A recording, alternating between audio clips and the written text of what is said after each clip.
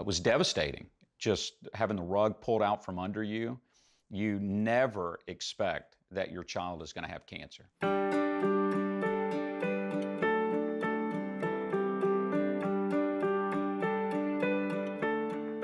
I'm Steve, and this is my wife, Ginger McKinnon. We have 3 wonderful children. Harrison has always been a very energetic kid. He is a kid that loves life. Everyone likes him. He's got a lot of friends. He's a very outgoing kid. Before he got sick, we noticed for a couple of months that he just was not himself, just really lethargic and just not feeling well. So we took him to the pediatrician just thinking that he had a virus or something. And they sent us immediately to the ER at WakeMed. The ER physician came in and told us they had contacted UNC Oncology. The doctors believed that he was sick with leukemia. Definitely was the worst day of my life, hearing that my child had cancer. So that was the first thing on my mind, but still trying to be strong for him so that he wouldn't be scared. Harrison didn't really say much as far as how he was feeling. You know, I think Harrison was very scared and, not knowing what was going to happen. We were just trying to comfort him as well as be strong for all of our children. So virtually every child that's diagnosed with leukemia starts their treatment the same way, with a month period that is intended to induce an initial remission.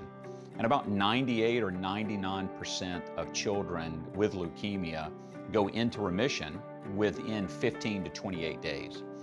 So when Harrison's doctors discovered that he had not gone into remission and that in fact he had as much leukemia in his bone marrow and in his blood after 4 weeks of treatment as he had when he started, they knew that something was wrong. Harrison happened to be a 1%er. He was that 1% that has a refractory leukemia. And as they began to look at the genome, all the way down to the genes that were in his leukemia, they found this one chromosome transmutation. And as they looked at it, they ran it through their research and through their databases, and they found this article that had been written 6 months prior by a researcher, found that some 15 to 20% of those who don't go into remission had this very same problem with their chromosomes. As a result, he began to look for ways to try to treat in a targeted way that particular chromosome transmutation. And he found a treatment. I never understood what funding for cancer research was about until that moment. And when the doctors explained to us just how much Harrison was on the cutting edge of childhood cancer therapy and childhood cancer treatment, I was amazed.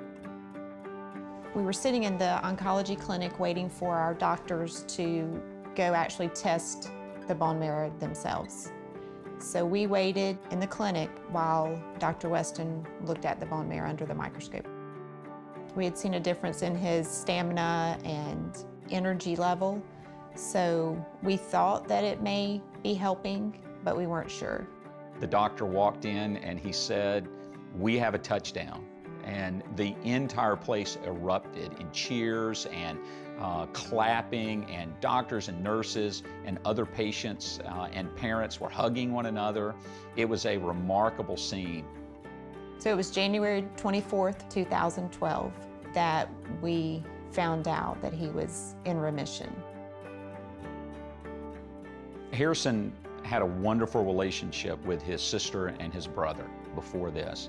But to see the way that they rallied around him to encourage him and to bless him, to be strong when he was weak and when he felt like he couldn't go on, for them to encourage him, to see that happen really brought our family to a new level of closeness, being there for one another.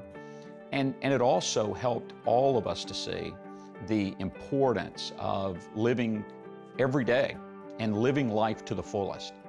Harrison lived that way, and he continues to live that way, and he's inspired the rest of our family to live that way as well.